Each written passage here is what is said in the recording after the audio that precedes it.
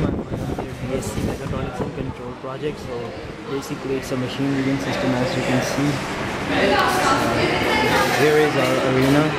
It's a 4x7 feet snooker table, and there's a red ball on it right now, and there's my robot.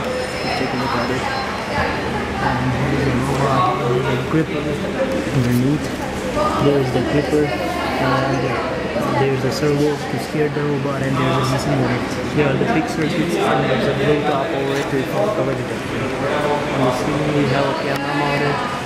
As you can see, there's a camera there, and the camera sends the signal back to the wire and to the PC.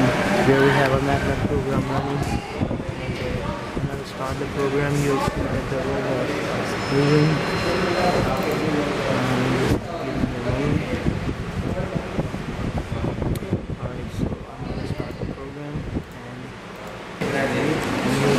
The camera is taking images, and when the image processing gets complete, the robot will start moving. As you can see, it's moving right now. Now it's determining angles and turning the servo at the appropriate angle, and now it's moving towards the ball. Now it's adjusted the angle.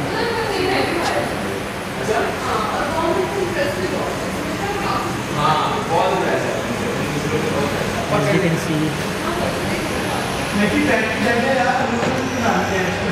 it grips the ball, moves back, and this places